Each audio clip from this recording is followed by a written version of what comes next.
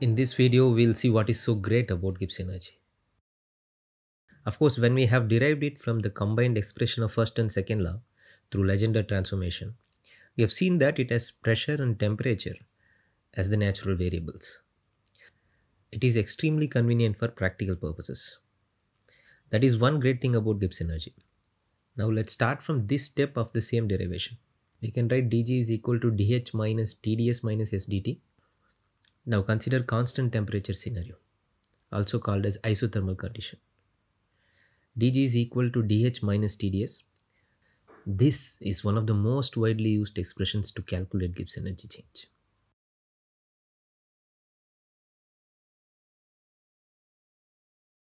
Now, according to second law, the entropy change of the universe or the total entropy change of the system plus surrounding is greater than 0 in a natural process and equal to 0 in a reversible process.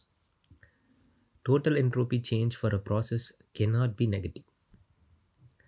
Note that it doesn't say that entropy change cannot be negative for the system alone or for the surrounding alone.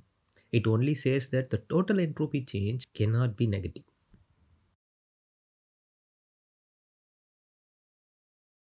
For a natural process, we can write ds total is equal to ds system plus ds surrounding, which is greater than 0.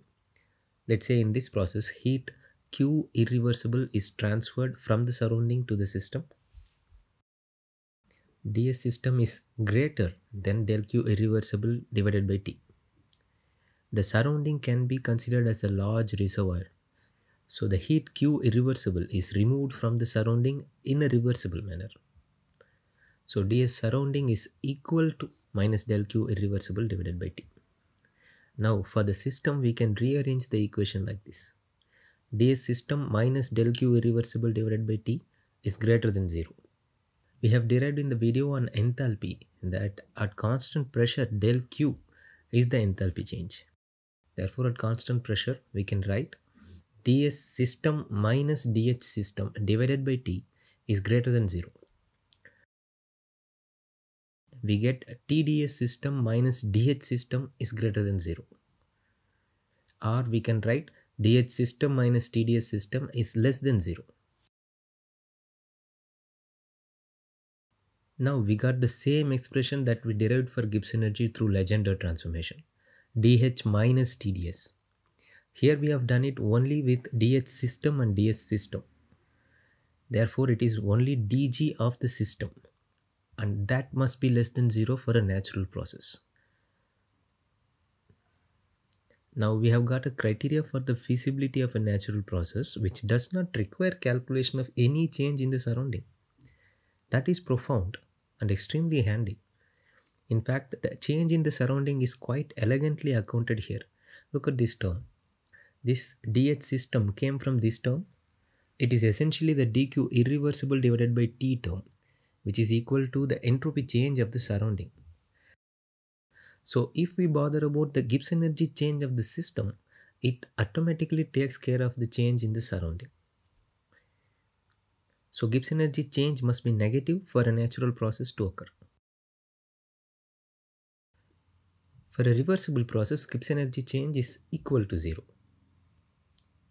Of course, you could have sensed by now that Gibbs energy is not a straightforward energy like enthalpy or internal energy. However, we can calculate the change in Gibbs energy value for a process and use it as a criteria to conclude about its feasibility. If the change in Gibbs energy value is positive, it can never happen. If it is 0, the process is already in equilibrium. If it is negative, the process will happen. That's the bedrock of thermodynamics in numerous applications. Now let's think about its consequences. If a natural process has to happen, the Gibbs energy change must be negative. Delta H system minus T delta S must be negative. So the balance between delta H and minus T delta S is the key. Let's consider two types of processes. In type 1, delta S is positive. In type 2, delta S is negative. Let's consider type 1 first. In type 1, delta S is positive, so minus T delta S term is negative. And if delta H is less than or equal to 0, then no problem. The delta G will be negative and the process will happen. But if delta H is positive, then its magnitude must not be higher than the magnitude of T delta S. It's necessary. Otherwise, delta G would be positive and the process cannot happen. Fine. In the second type of processes, the delta S is negative, then minus T delta S is positive.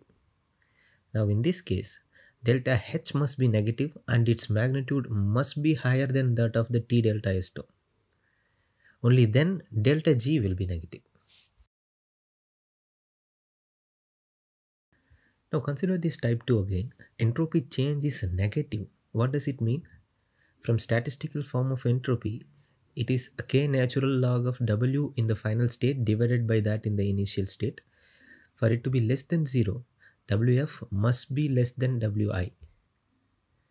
It's as if in Joule expansion the gas contracts naturally. Of course, in Joule expansion the system does not exchange heat with the surrounding. If in a process heat goes out of the system, then reduction in entropy is possible in the system. That is exothermic process. Formation of numerous compounds is exothermic in nature, releasing heat and decreasing entropy of the system. Then enthalpy change is negative. The released heat goes to the surrounding and increases the entropy of the surroundings to such an extent that the total entropy change is positive. In fact, it happens in numerous chemical reactions in biological organisms as well. This is why life exists, although exact measurements are far from complete. We'll see about it in detail in the next video. So the feasibility of every process, including the process of life, is down to a balance of enthalpy and entropy.